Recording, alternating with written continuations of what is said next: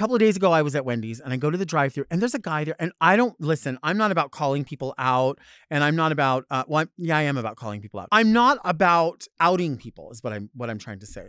But there's a guy there. I swear, girl, when I say vibes, he has like homosexual vibeology. I felt it. I always feel it. But he's always on his game, and she's always kind of like looking out the window. It's one of those ones where you drive up and the window's kind of high, so they already are like looking at you like that, right? So I go to this Wendy's all the time because they never fuck up. It's always great. So in this case, I went through and I ordered for 3 different people. And then at the end of it, I go, oh, I've got to add on that 10-piece nugget. So I said, can I please add on a 10-piece spicy nugget? And the guy says, yeah, absolutely. One more time, was it the 4-piece, the 6-piece, or the 10-piece? I said, it's the 10-piece. He said, would you like sauce? I said, I would like barbecue sauce. He said, does that complete your order? I said, yes, that completes my order. And then I drove up. So I get to the window and then there's a lady there and she tells me your total is $7,000.42 for 3 people. So I hand her my card and she hands me the receipt and the card and the beverages. And she says, I'll be right back with your order. And she closes the window halfway. And I'm looking at the receipt and I say, you know what? I can see that they haven't written the nuggets down. So I'm thinking, and this is my anxiety, right? Like, because I know that I already seem obtuse by constantly asking for what it is that I paid for.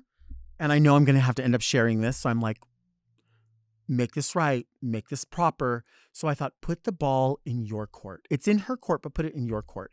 So I said, excuse me. And she opens up. She goes, yeah. And that's already, yeah.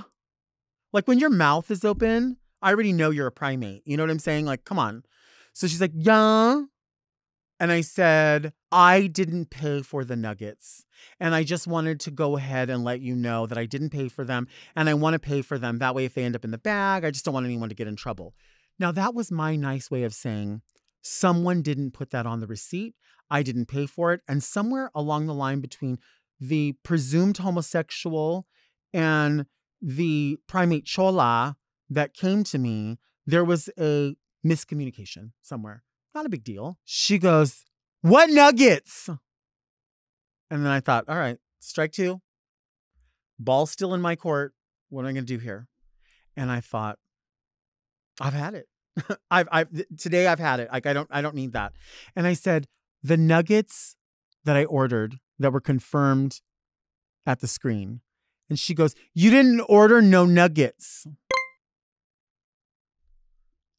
I said, I did order nuggets, but if you didn't write them down, can I order them again?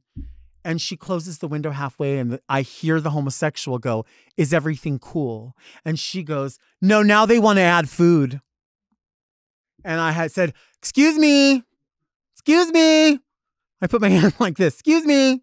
And I already knew Suzanne Sugarbaker was coming through. My ancestors are behind me. Here comes Suzanne Sugarbaker. Here comes fried green tomatoes. Like everybody's back there. Dixie Carter is on my shoulders.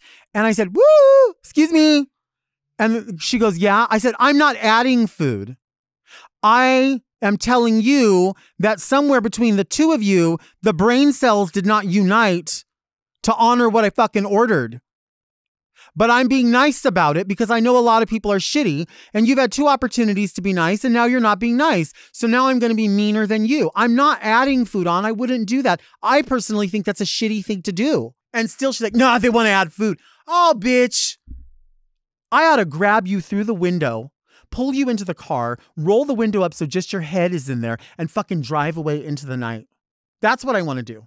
That's what I really, really want to do. Just to set an example for the world.